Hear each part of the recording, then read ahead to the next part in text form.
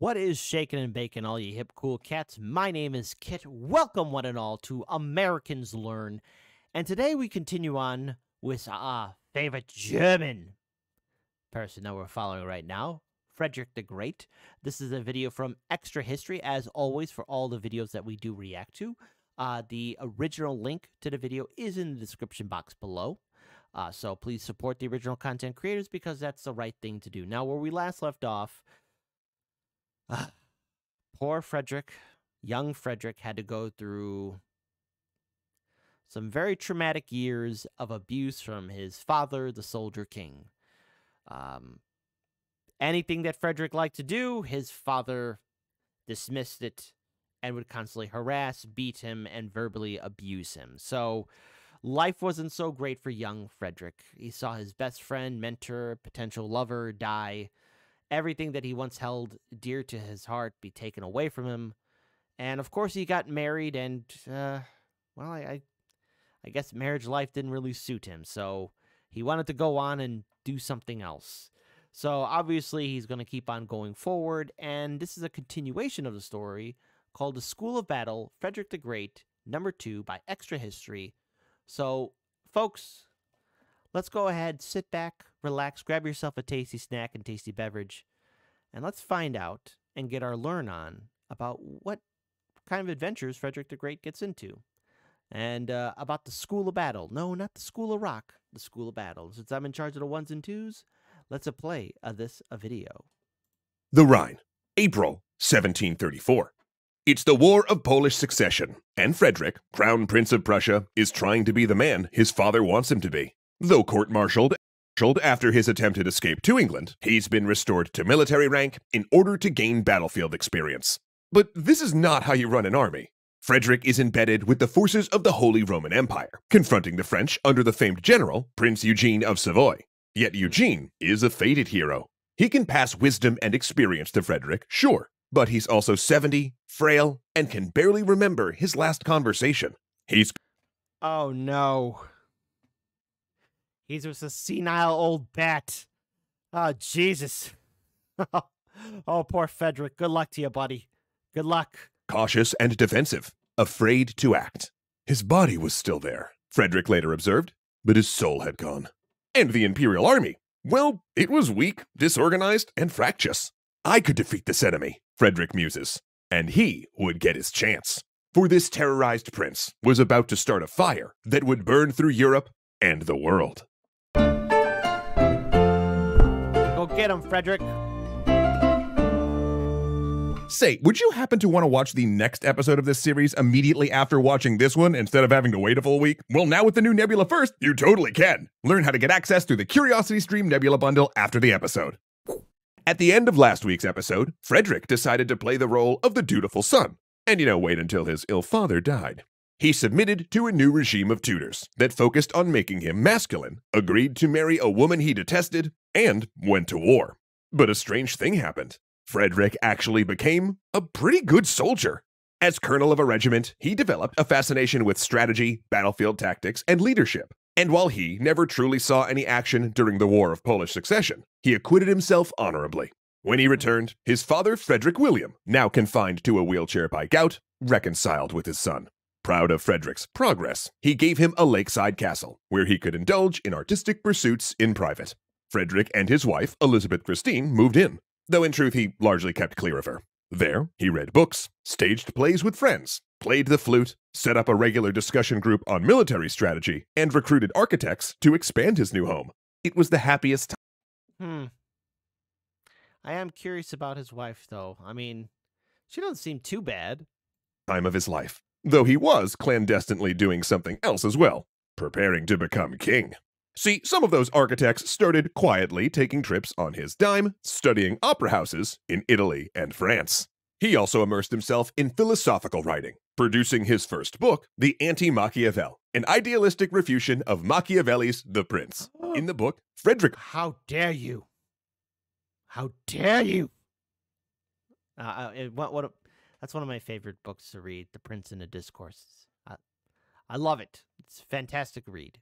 argues in favor of an enlightened absolutist monarch who would provide a moral example to his people and keep them healthy and happy. He then sent the manuscript to the French philosopher Voltaire, who edited it and prepared it for anonymous publication. Though his identity did leak immediately, it would eventually become a bestseller, with readers hoping to gain a window into Frederick's mind. And perhaps the greatest insights could be found in a section on the type of wars he considered just. It contains some of the things you'd expect, such as defensive wars or wars of last resort, but also what Frederick called wars of interest. In such a war, a king realizes an enemy is going to declare war on him in the future and preemptively attacks them in order to gain the greatest military advantage. Huh. Not like that doesn't happen now. I mean, what could possibly go wrong? Was Frederick already considering the moves he'd make during his reign? Well, it's possible. Though by this time, he had become adept at keeping people at a distance, hiding behind a series of masks and personas that sometimes contradicted one another. And more often than not, he adopted the part of a misanthropic loner. Some historians see this as a survival tactic, a response to trauma, and an attempt to hide his sexuality. But it did mean that even for close friends and ministers, it was really difficult to get inside Frederick's head. So it's hard to say exactly how Frederick felt in May of 1740, when he got word that his father was dying. Rushing to the palace in Berlin, they had time for one last talk. And it turned out that while opposite on all else, their political ambitions aligned. Both dreamed of uniting the scattered territories of Brandenburg, Prussia, currently sprinkled through the Holy Roman Empire or embedded with Poland, and both thought their kingdom could be one of the great nations of Europe. Then, on March 31st, 1740, Frederick William died in the arms of the son he'd tormented. But Frederick wasn't left alone. For now, he had the most efficient bureaucracy in Europe, an unmatched recruitment system, an army of 80,000, and an enormous war chest of funds, an amount his father had amassed by avoiding foreign wars. The Soldier King had, ironically, relied chiefly on clever diplomacy and never fully used the army he'd built. King Frederick II, however, would. But first, some... So behind Frederick William's mask of brutality, martial prowess, I think, prowess. There you go. He used diplomacy to keep the peace. I have to wonder now, in regards to where this is all leading, how Frederick will handle this large army as well as the vast amount of resources he has at his beck and call. Fun. Frederick's immediate move after his father's death was to build an opera house. He wanted to invest in the arts and sciences, which, ironically enough, his father had defunded so badly that they actually had to borrow soloists from Saxony to sing at his funeral. Next up, no longer requiring a wife to mollify his father, Frederick sent poor Elizabeth Christine to a palace outside Berlin. She wasn't even invited to his coronation. Instead, he brought an Italian philosopher who was likely his lover, and the pair followed it up with a foreign trip together where they met Voltaire. Then, with all of that out of the way... Gee, poor Elizabeth. I truly feel sorry for her. Frederick prepared for a war of interest. October 20th, 1740, Vienna. Charles VI, Holy Roman Emperor and sovereign of the Habsburg dominions, is dead. All his life, Charles had been terrified that he would only have daughters, and because the laws of the Habsburg dominions said women could not inherit, his scattered territories would fragment in a succession crisis when he died. To prevent this, he'd issued the Pragmatic Sanction of 1713, declaring that a woman could inherit the Habsburg lands, and he spent most of his reign trying to get his neighbors to agree to it. Good thing, too, since his daughter Maria Theresa proved his most viable heir. Ironically, a woman Frederick tried to marry when he was searching for a bride. Now that'd be an alternate history novel worth reading. Charles had essentially bankrupted Austria in trying to bribe the great states into accepting the Pragmatic Sanction, a document they immediately backed off of as soon as he was dead. Austria's military was also weakened from a series of major wars, meaning the vultures were circling, seeing what they could pick off the Habsburg corpse. Of course, Austria also had something Frederick wanted: Silesia, a province that made up a third of Austrian revenue and sat right across the border from Brandenburg. But Frederick needed to make his move soon. Wait too long, and Saxony might take Silesia first, blocking Prussian expansion south. In 6 weeks, lightning speed in 18th century standards, Frederick had mobilized his army and crossed the border into Silesia. It was so easy at first, so much so that he could not have imagined that this act would set in motion a chain of events that would bring bloodshed not just to Central Europe, but to places as far away as Senegal, Brazil, India, and the Philippines. The first Wait, hold on. So in other words, perhaps a prelude to the, I guess, world wars that would follow through the actions of Germania? Possibly? Maybe? Who knows? Silesian War and the War of Austrian Succession had begun. Prussian forces were practically unopposed, sweeping up the lightly defended province and taking forts. But Maria Theresa, who would become Frederick's lifelong rival, raised an army and began to oppose him. And so, Frederick II fought in his first battle. Mollwitz, April 10th, 1741. As the Austrian cavalry comes at his right flank, Frederick realizes his mistake.